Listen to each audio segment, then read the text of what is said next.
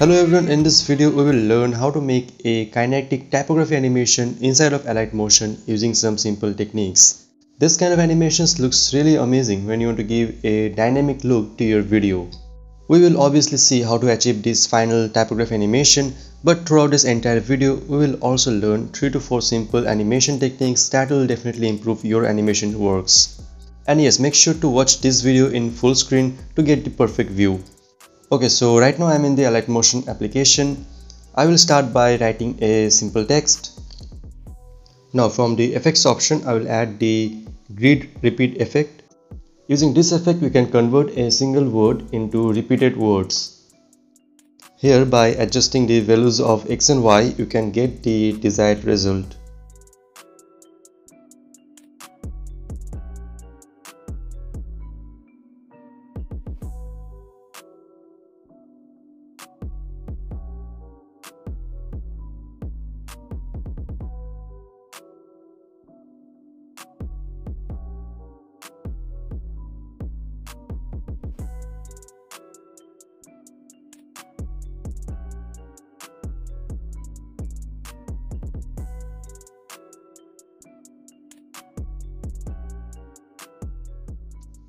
Okay, so once you are done with this, extend the layer, then place a key at the end and move it on the left or right to animate it.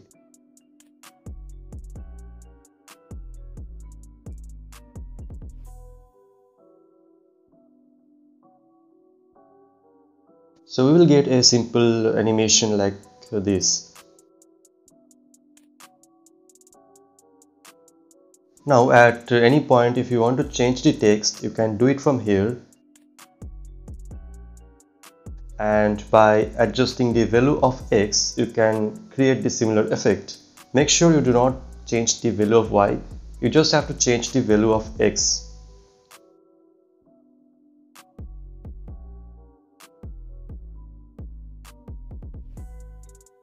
Now I'll add a square shape, and by using the edit shape option I can change the shape as I want.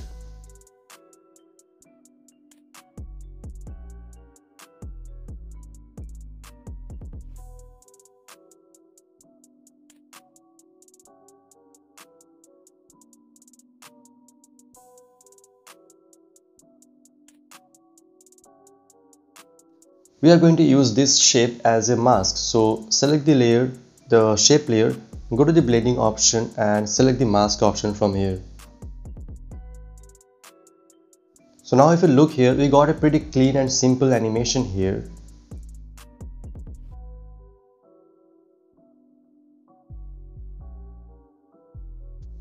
Let me just remove all the keys from here and we will add a new key at 0 and 3 and animate the layer as we have done before.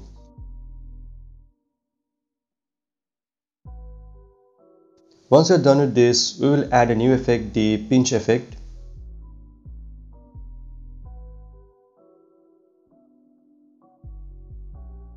This effect will bring a complete new look to your animation. So first we will add the keys at 0 second and then we will add the keys at 2 second.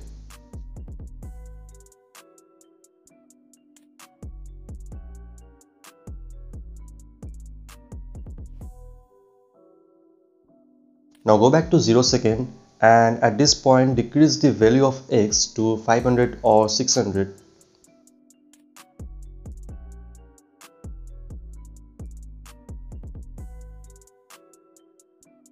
And at 2 second increase the value of x to something around 800 to 900. And then apply an animation curve to it similar to the one which I have used.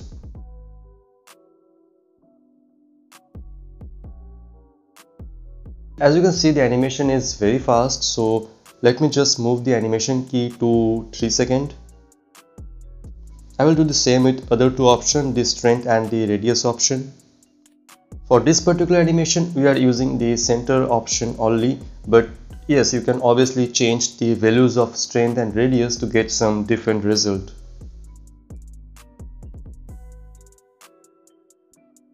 Okay, so now if you look, we got a pretty decent animation. but the focus point or the center point of the pinch effect is not at the center of the text, right? So you can simply move your fingers around the screen to bring the focus point at the center like this. So when you achieve this, you can note down the value of y, which is 183. The center y value is 183. We have to remember this value. Now since you have done some changes in the layer, so a key is generated at this particular point which you don't really want. So simply remove this key and come back to the 0-second position. At this point you have to increase the values of y to 183 because 183 is the center point we just saw, right? Similarly, at 2 seconds, increase the value of y to 183.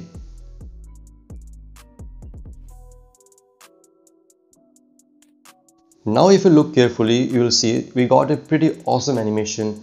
The pinch effect is running through the center of the layer and this looks really amazing.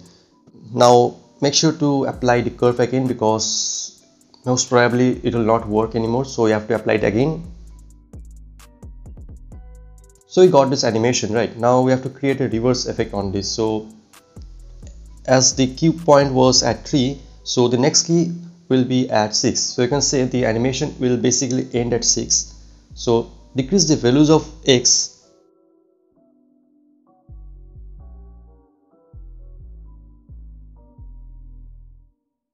Then apply a animation curve in between these two and you are done.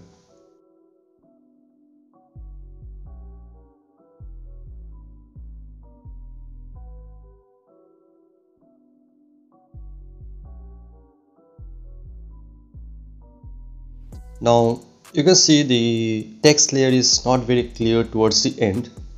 The rectangle shape which we have used is cutting half of the text, the bottom text. So simply place it properly.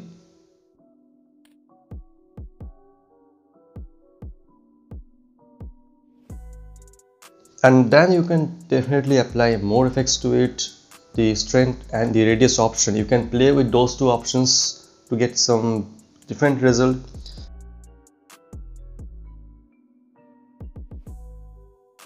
So we learned how to convert a single word into repeated words.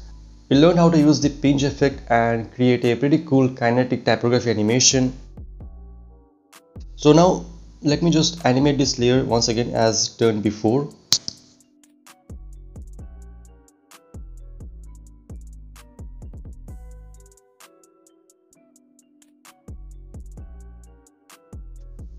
So if you look now, you got a movement going on, you got the pinch effect going on, and you have the repeated words.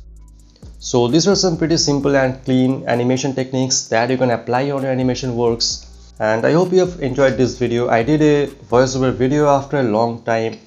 Let me know in the comment section how was this video and what next videos do you want to see. I will see you again in my next video. Till then, stay safe and keep creating.